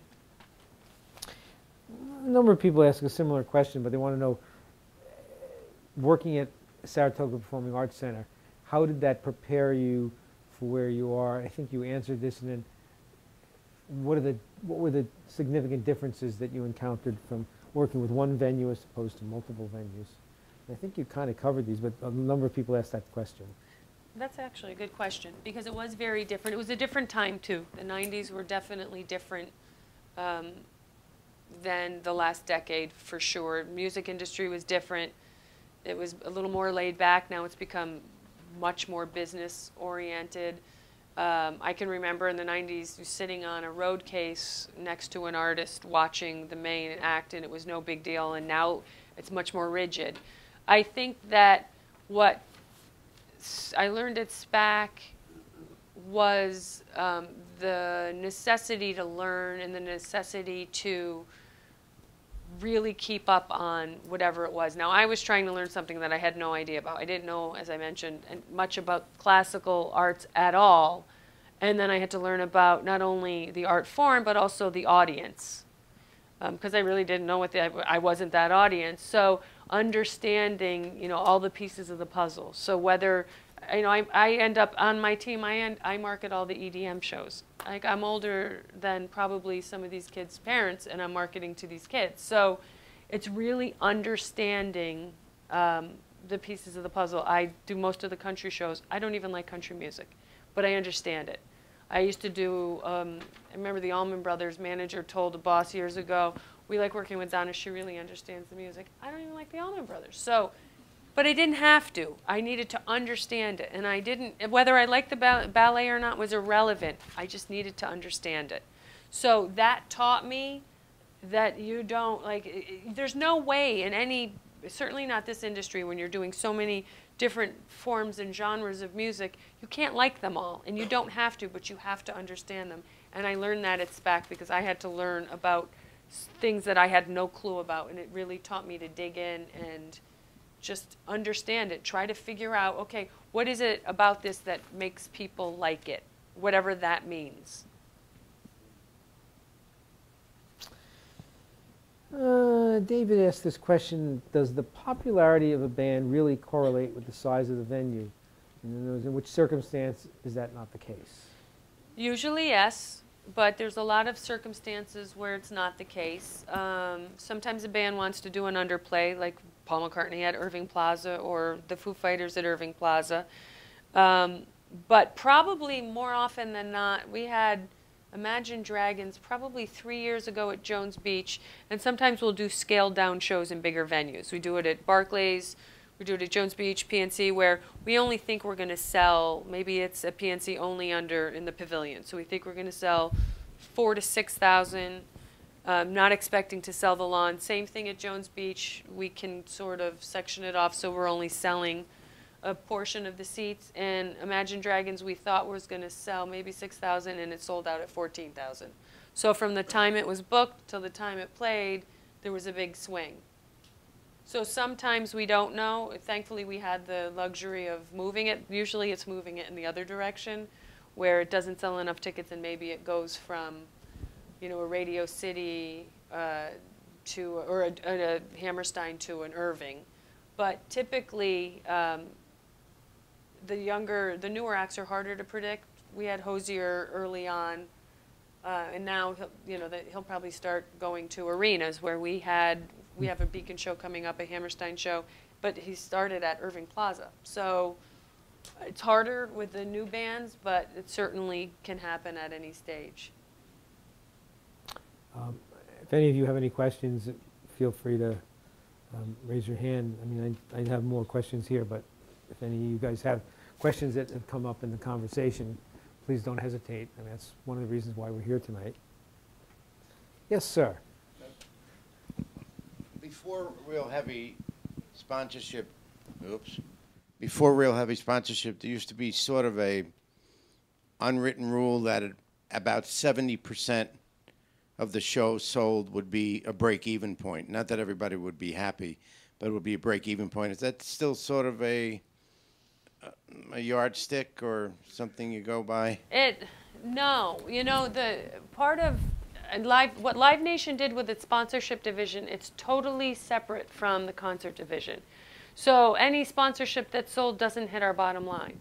So we can't rely on sponsorship dollars at all, which makes it, that's not the way it always was, but it makes it much more difficult. There are some shows where break even, you know, on an arena could be 13,000 tickets. There are some shows because of the touring dynamic that we have to take that we don't want. So if they promise an act 15 shows and we only have 13 to round it out, two markets get stuck with a show that they may go in knowing they're going to lose $200,000, but it's part of a bigger deal. At the end of the day, the sponsorship division, obviously, for Live Nation as a big picture, Wall Street, it works, but on a local level, it can get difficult, and there's no rhyme or reason to that anymore. It's not factored in. There are other building deals, sort of, if we have any interaction. If the building's selling the sponsorship, it may change. That doesn't happen that often, though. The question was asked by Matt. In what ways does Live Nation change its marketing to draw in crowds of a lower age, that is an under 21, compared to shows that are geared towards adults? I would probably say, you know, I mentioned earlier that a lot of our focus is changing to digital. It's about, I would say on average, it's maybe 40%. If you take, there are some EDM shows where it's 95% digital. And digital covers social too. So anything, you know, we usually don't promote EDM on radio, never on TV. So that's the biggest difference. And if we're trying to market, you know, maybe John Fogerty or Bob Seger, we'll have less digital, but still a lot of the Google search stuff and the retargeting we'll still do. It's just going to be a much smaller. So maybe it's 20% of the budget as opposed to, you know, 80 on a younger show. And on a lot of those shows, depending on who the artist is, sometimes we don't spend any money. I referenced earlier, if it's a hot act and it's an email blast and it's some social posts with maybe a little money put behind Twitter or Facebook or Instagram or whatever. But a lot of the younger skewing tends to sell quicker if it's a hot act. The clubs and theaters, I think their budgets for Irving and Gramercy are like $500 a show. So they rely almost exclusively on social media and messaging within the shows, whether it's... But there's standard things they already have built in, like the ad and the voice and That's things about like that. it. But that's above and beyond the 500, right? No, actually, that's That probably comes out of the 500? included, yeah. Wow. All right. Jessica wanted to know if you were ever starstruck when you got a chance to meet an artist that you really admired. Someone just asked me this the other day, and it was so funny because they think I'm jaded. And ironically, yes, I haven't, I don't think, I'm usually more starstruck if I see somebody I don't expect to see. So if I see the artist, I'm expecting to see the artist. It doesn't faze me. But way back when I first started, after college, the position was just seasonal, so I was looking for a job, and back then, before there were rules, I was a security guard at the dressing room for Cher, and I was a little starstruck there. And David Bowie, one of my eyes is two different colors, and he noticed it. So what better conversation was? I was 23 years old, and I could barely talk. And then the funniest one, it was an orchestra performance, and Buzz Aldrin was reading during a presentation of the planets, and he was doing a press conference, and the first part of the orchestra performance was Star Wars. So I was walking down the hallway with Buzz Aldrin to Star Wars music, and I couldn't stop laughing. But he was, I mean, he walked on the moon. So that was really funny, and I was a little like, he had a very big presence. It was just, you knew you were in the midst of somebody who was definitely a little different. So I can't say. It's an eclectic mixture. It is. Buzz Aldrin, David Bowie, And Cher. Not bad, huh? I don't really think in the last. The thing is, back in the 90s, you saw a lot more of the artists. Now, you don't necessarily see them as much at all. They come in, they go out, they've got their entourage, they go in the dressing room. Sometimes I'm not even backstage, so it's not the same, and there's not a lot of chit-chatting. Like they're backstage, they're there, they're preparing for the show. That's their safe zone. You don't talk to them. If they should start up a conversation with you, it's fine. But typically, that doesn't really happen that much. So much for showbiz. Yes, sir.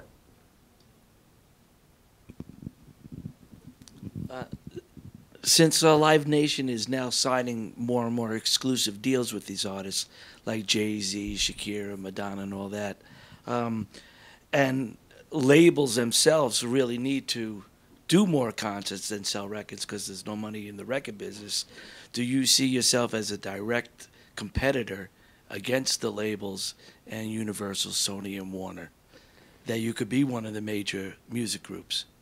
That's interesting. I think our relationship with labels as a promoter has definitely changed over the years. Because, to your point, the artists don't make any money with records anymore. It's all concerts.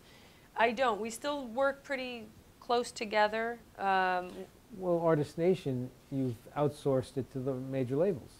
But, as a local promoter, I don't have, perhaps in the big scheme of things, grand scheme of things, but like how that works with Madonna's deal and that, after that X record, then Live Nation got it, I have no idea how any of that works.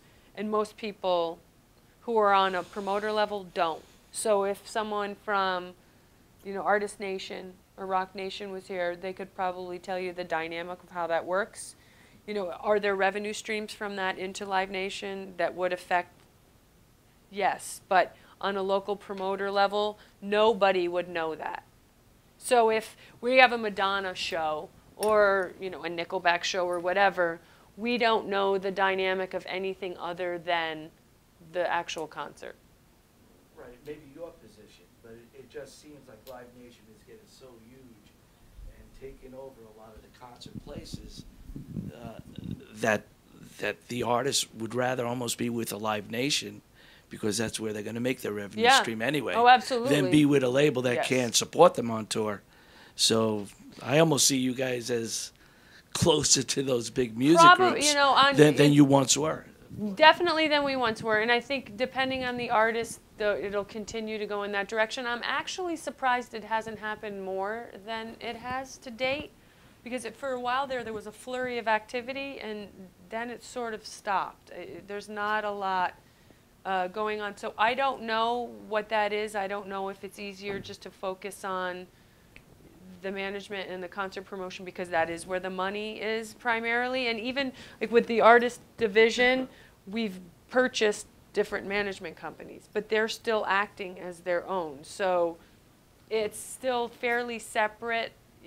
Irving leaving, all of that changed the dynamic. But now they started up again under Guy Oseary. Yeah.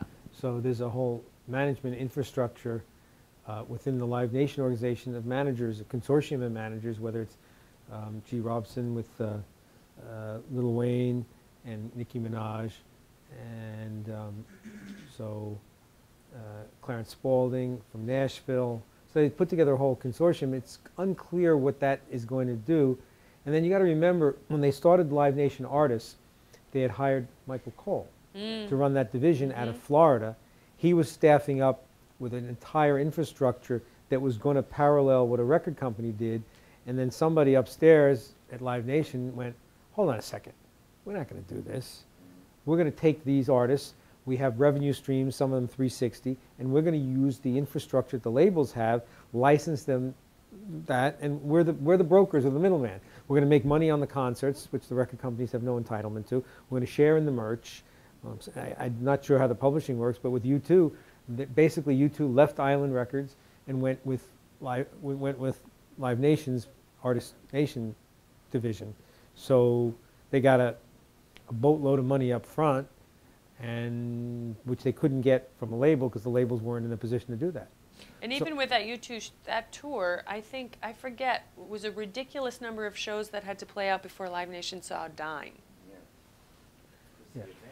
The advance, Right, and that's how they get it. That's how Live Nation started, because SFX went out and bought up all these individual promoters by offering every artist more money than the smaller promoters could afford. So then they had all these promoters, and now what? And he turns around and sells it, and then, you know, we have to try to make this work. So the dynamic does change a bit. I think Live Nation is cautious, I would say, on some of the stuff now, looking. But you look at what they've done, and it's international acts. So, you know, Shakira is a huge global artist. Yeah. U2 probably bigger in European countries than they are in the United States as of this moment. Nickelback is still a factor in Canada, so they, you know, have that situation there.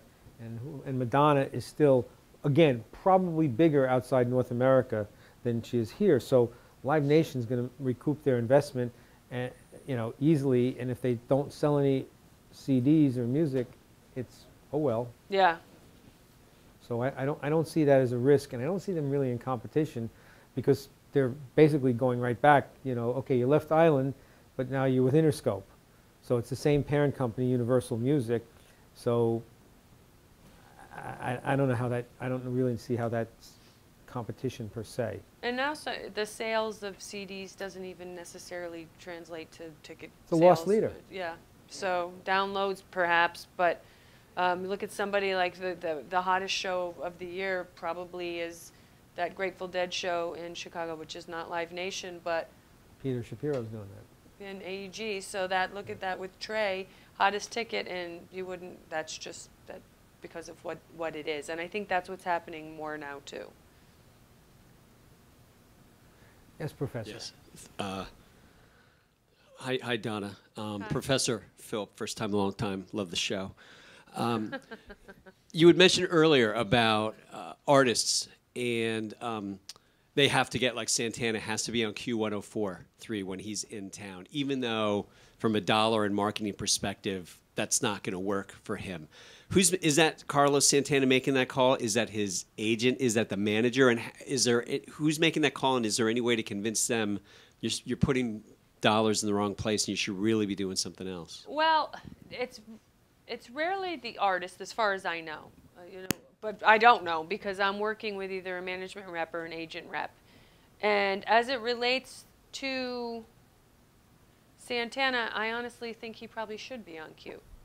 But again, it could come from a variety of places. It could come from the promotion department saying, you're really not supporting this guy. You didn't buy advertising on the radio station, because there's a quid pro quo there possibly. Then you have the publicist who'd go, how are they promoting that show? Or you could have a manager. But a more savvy marketing person on the management team of the artist would say, you know, it really doesn't matter if we buy that time. That's not going to sell us any tickets. So it's really showboat. And it's a waste of money at times. That may not be the case with Carlos, but Carlos presents interesting other things, because he has a whole Latin community. There's a Latin album out, you know, aside from the classic rock, and you know, he's got tracks with contemporary artists on his new album. So there might be some value in buying some scattered spots on a contemporary pop station in addition to that. But it's no different than back in the 70s and the 80s, where artists would walk by Sam Goody's window in Midtown Manhattan. That was a record store, actually sold records, called Sam Goody. And he'd go, you guys aren't behind my project. I didn't see one copy of my album in the window. And I remember where I had to go running down to retail stores, because I knew the artist would go by, and make sure their poster, they made posters for the album cover, or get an empty album cover and put that in the window, so when the artist walked by, or I was given specific directions, on your way to that radio station, make sure you walk by this particular retailer, because we did a big display in the window, and that would cost the record company money to do that. But it was all like knee-jerk stuff that is, because you saw the album in the window, is that going to make you run in and say, oh, there's a new Emerson, Lake and Palmer album, I got to buy that. It didn't work that way, but you have everybody who's, you're in a business of stroking egos. Yeah, and everybody's an expert, especially in marketing. So Yeah. to your point, it depends. We can get an artist manager or a marketing rep. Sometimes with the agents, it's an assistant who really doesn't know anything about marketing, which makes it really tricky. But we can plead our case. We don't always win, but because it's New York, because it might be a little different with how to do things, we get different arguments, like use this digital company over this digital company, but we have a better track record because we control the data. So there's different conversations that we have now as opposed to should you be on radio, should you be in print, should you be on TV, and part of it, the strange dynamic of the industry is that we're providing the guarantee to the artist. It's our money that's the marketing budget for the most part, yet we can't do anything without their approval. So all of our money's on the line, yet we have to have their blessing to proceed. So certainly we'll argue when we can, depending on what they mean. It's their artist too, so if they know we need to be on a Latin station or they respond well to a certain community and they share that information, we certainly wouldn't dispute it. Sometimes it just gets into different arguments, and it depends on how much the person who's making these statements knows. And usually they do.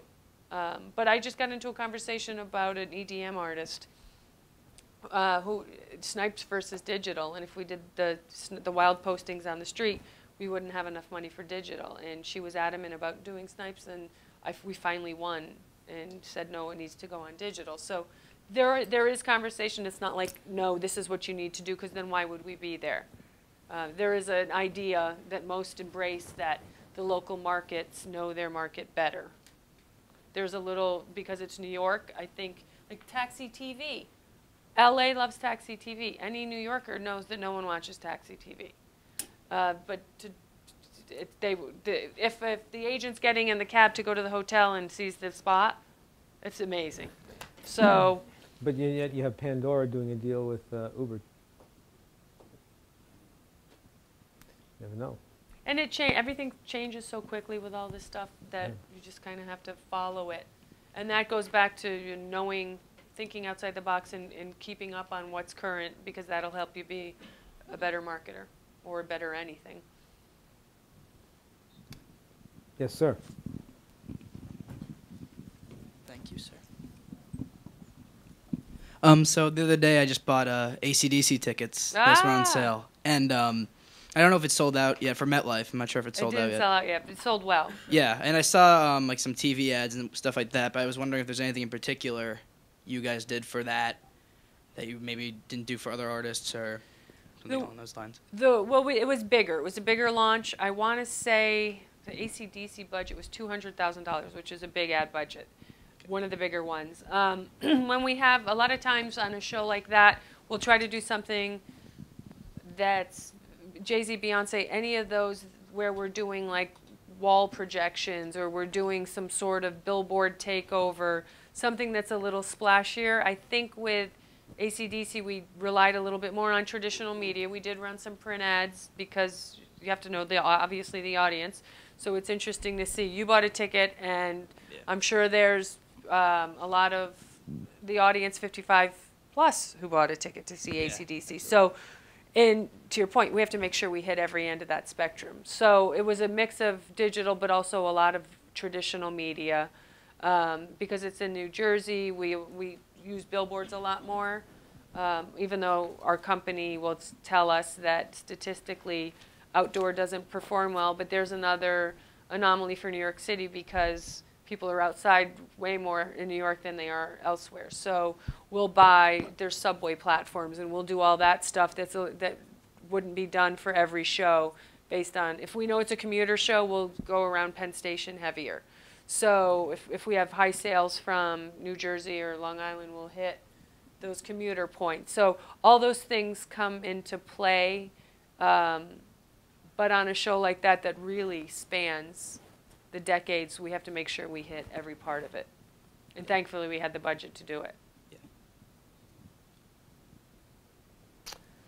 Okay, it's coming to closing time, and this is an appropriate question because I promised Donna I'd let her, you know, after her long workday, giving us all this time, be able to get out of here at a reasonable time.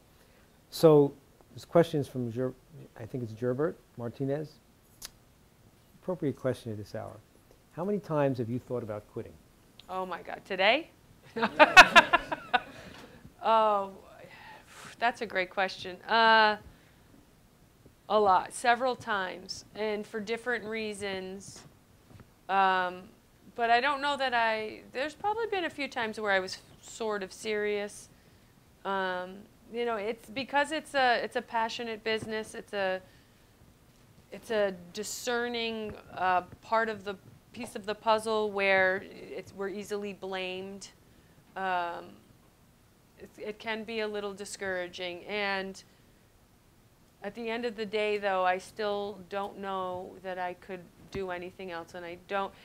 I always thought, if looking back, I had no regrets. I knew I made all the right decisions, and looking back, sitting here, even regardless of how many times I've thought about what else I would do or why else I would do it, I don't have a single regret. You know, when I came down to New York, I had just bought a condo. I lived in it for 3 months, brand new, and now somebody else is living in it, and everyone thought I was insane to give everything up. I had a very comfortable position, but I knew that would be my regret. I knew that I couldn't live the rest of my life thinking about, oh, I wonder what it would have been like to work in New York City.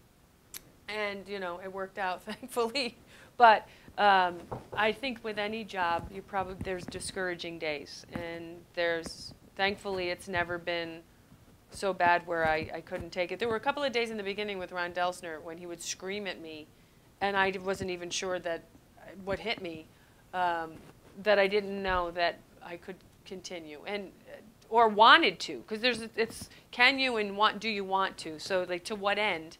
Do you want to work 12-hour days? Do you want to have sometimes 6, 7 work days in a row, and then you go to the show and you have a blast and you think, oh yeah, you know what, I do want to do this. Or you stand behind an audience who's absolutely loving it, and you see an expression on someone's face and they're having the time of their life, and you've just improved their minute that you helped. That makes it worth it. So no regrets. I guess I'll know when it's time to go. Hopefully it's before somebody decides it is, but no regrets. And even though some days I can't wait to get out, I still never have a problem in the morning walking out the door. That's a good thing. It's not everybody can say that. No, it's true. So that's Or a good I'm thing. a glutton for punishment, I'm not sure. I don't think so. Anyway, I want to thank Donna for coming down tonight. Thank you.